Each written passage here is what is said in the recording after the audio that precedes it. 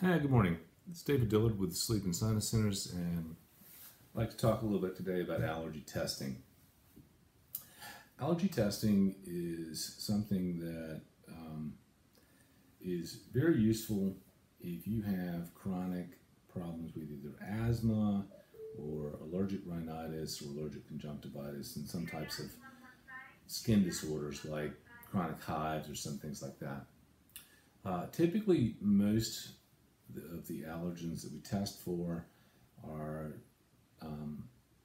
tested for things that we inhale, although certainly foods can be tested for, and foods have an entirely complicated method of making us sensitive to them. They are sometimes mediated by allergies, like the person who's allergic to peanuts or shrimp when they are around it and have the immediate lack of ability to breathe. Their mouth swells up, or their airways tighten up, and they have significant asthma. Those are mediated by IgE, as are also allergic responses like itching, watering, sneezing, runny nose, etc.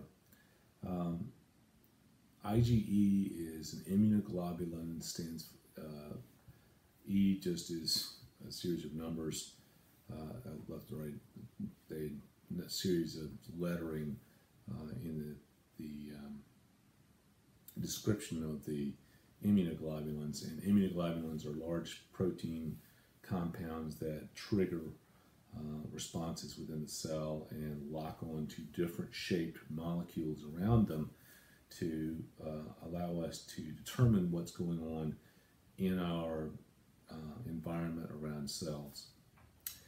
It's part of our defense mechanism. It's a hypersensitivity response, and so we can look at that hypersensitivity also creating other responses like cellular immunity. This is the most commonly treated response, and it's the response that most antihistamines and nasal preparations, decongestants, nasal crom, topical nasal steroids is primarily targeted at this same sort of immunoglobulin response. IgE, eosinophilic, atopic, or some other names that are going to be kicked around, and there's some subtle differences between those topics, but all of them are related to allergy and asthma in a way. So you can look at the immune response that we get to these topics as kind of your body's over active defense, rather like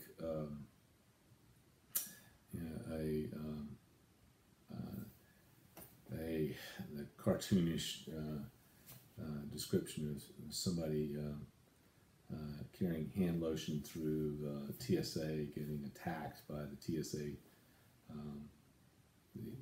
TSA representatives,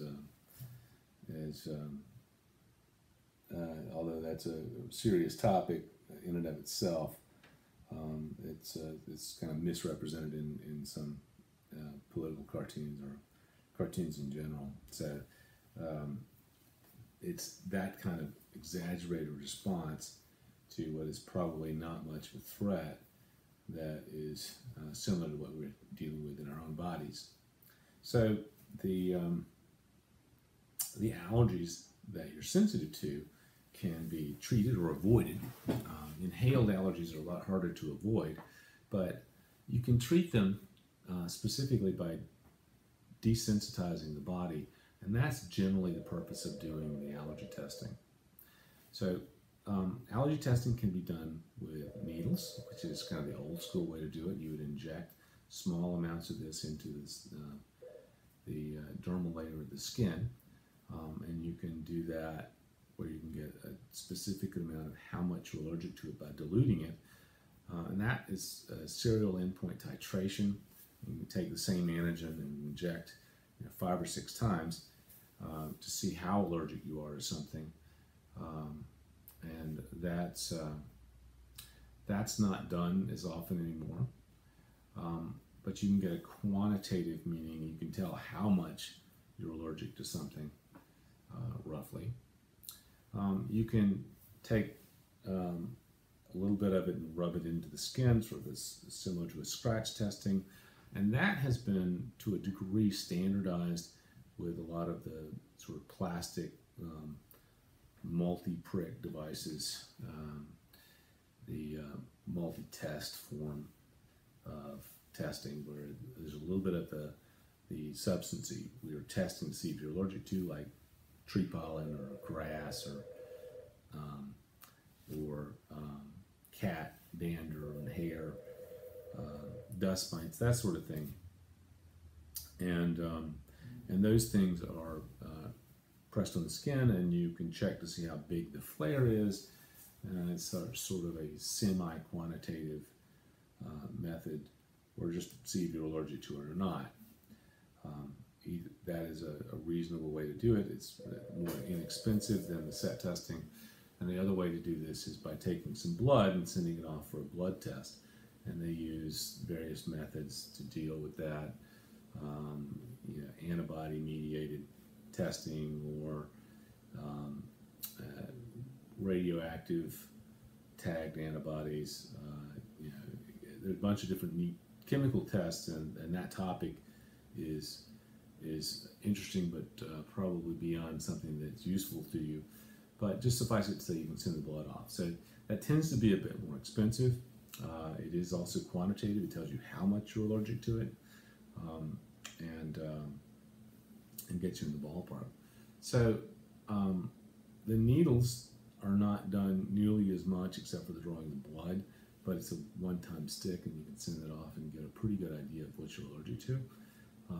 And these things typically will have panels that are related to where you are.